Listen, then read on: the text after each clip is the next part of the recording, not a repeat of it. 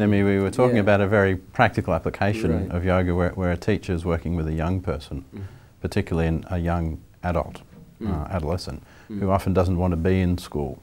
But the stakes are very high in keeping that person at school, you know, from the government's perspective, often from the parents, from the local communities as well. I mean, potentially very stressful for the teacher.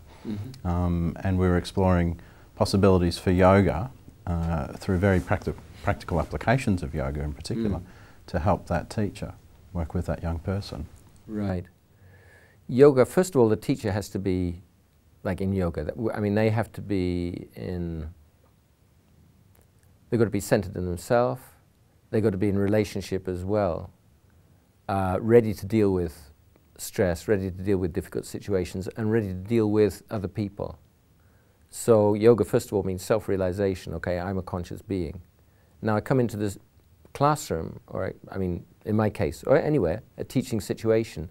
What am I dealing with? I'm dealing with other conscious beings who have exactly the same right to their existence and their knowledge and their search for happiness as I have. We have equal rights, actually.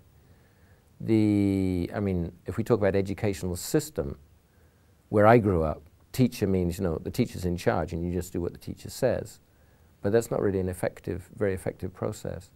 So yoga means that you identify with that person as a person. See that they're also a conscious entity, they're on a, you know, the conscious learning curve, and they're precious. And then we have to deal with them in that way. Means that we have to relate to them as a human being, start talking to them about their situation, establish rapport with them as human beings.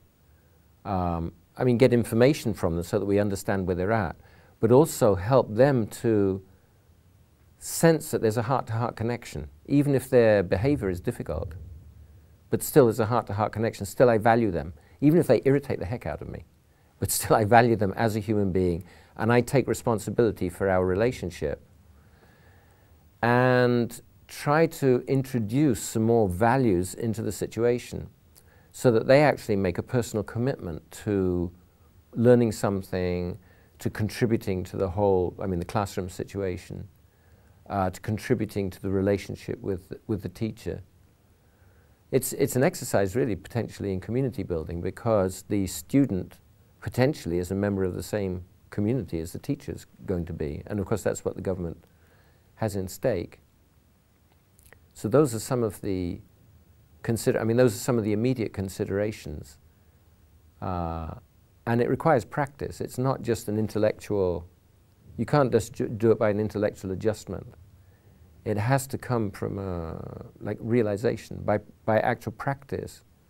First of all, practice oneself, yoga practice oneself, but also ongoing yoga practice in relationship situations, so that that understanding, those attitudes and those skills get built in more and more, and you can deal more and more in that way, rather than a self-centered, ouch, I'm hurting, I'm out kind of response to the situation, which is the immediate response.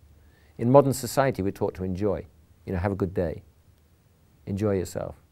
That's like the, you know, the greeting when you leave, right? So that's drilled into us. We have to enjoy ourselves, and the teacher's got that idea that I've got to enjoy myself. And the students also got the idea that I've got to enjoy myself.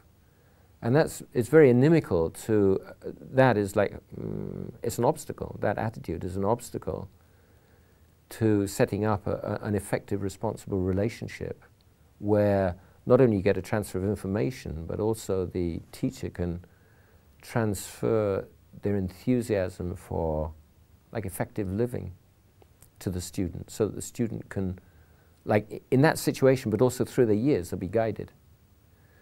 Then also, I mean, in the school that I grew up in, I was given no life skills at all. Nothing about relationship, nothing about the meaning and purpose of life.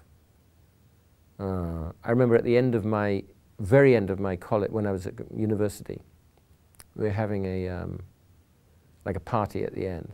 So I had two tutors, and one of them was supposed to be called he was called the moral tutor. So he said to me, what's the most important thing you can get out of university? I said, oh, a degree, I suppose. He said, no. You have to drink without getting drunk. says lots of people are successful in the world. They don't have degrees, but if you can't take a drink, you'll get nowhere. I thought, my God, you know, what's this education about? So we have to, you know, give them life skills, how they can find out what their gifts and talents are, how they can be enthusiastic about being themselves. It's a very broad responsibility, and the educational system, whatever you call it, I mean, it has a very large responsibility, I think, for equipping people to live in the world rather than just feeding them into the social system, which is what happened to me. So it means moving beyond the notion of teachers just being transmitters of content, knowledge in their discipline areas, for example, which might be more like the factory model. Factory model. Yeah. Well, you can tell me. Do you think that model works? Absolutely not. Okay. And I think most teachers would tell you that it's well, most good teachers perhaps would tell you that it's a much more complicated process. The process of teaching does involve relationships. Yeah. But what about the notion of challenging teachers' understandings about what constitutes the system and where they fit into that system? Often we talk about the system of education as being something which is out there, which has some sort of a physical being, but in reality it doesn't. And the system happens when teachers relate to students. Is it possible that yoga could help teachers understand how, through their relationships with students, they can change the system? It's a very subtle question. It's a very interesting question as well. I mean, there is, like, the institution. To some extent it does exist. I mean, there is I would say there's a deliberate attempt to impose a particular worldview on people through the present education, like, for example, the accent on evolution, materialism, and so on, material science, deliberately to give a mechanistic worldview. But teachers, I mean, to some extent, I suppose, they're always at liberty to put in their own points of view, and it depends on, I mean, what you're talking to me is quite a novel idea. I don't know to what degree teachers are given freedom to express their own kind of points of view, their own way of thinking, their own way of relating within their classroom situation. If they're, you know, managers or supervisors or whatever they get called in the institution or the system, can stand off a bit and allow some, I mean, free enterprise, that's great. I don't know to what extent that's practical. It's the only way forward, really. Either within, like, the state system, there is some freedom so that groups of teachers can begin to work on a new paradigm, or what you'll get is that those who actually have initiative, really reflective people, they'll simply go off and they'll establish a new paradigm in some independent, you know, situation. They'll do it themselves. One way or another, you can't stop it. You can't stop new paradigms. It's not possible. And the best thing is to make it, you know, make the system new paradigm friendly. The difficulty, I guess, about that is that the people in charge of schools tend to be old school, I suppose. I don't know. You can tell me to what extent that's true. I'm sure many are, yes. Yeah, so they would be suspicious of new ideas. And that's so then you've got the teacher in, like, double stress, because on the one hand you've got the stress from the classroom. On the other hand, if the teacher has new ideas, then there's stress from the managers. That's, I mean, it's like a orange pip, you know, squeezed between two fingers. And then off it goes. Off it goes, yeah. Yes. So, but the thing is that the educational institution, I mean, it needs to look at the writing on the wall. If the old mechanistic process isn't working, and any number of teachers can tell them that it's not working, then they have to look at cutting-edge research. You can't just you can't just paper over the cracks.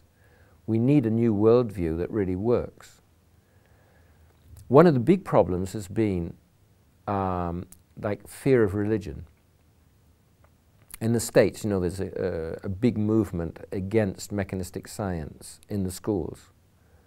Evolution, particularly, they're aiming at evolution. And that's, to a large extent, it's coming from Christians, and now also from Muslims. But the institution is fighting that because they're afraid of just admitting religion into the schools. Now, yoga is a very good alternative because yoga is not a religion.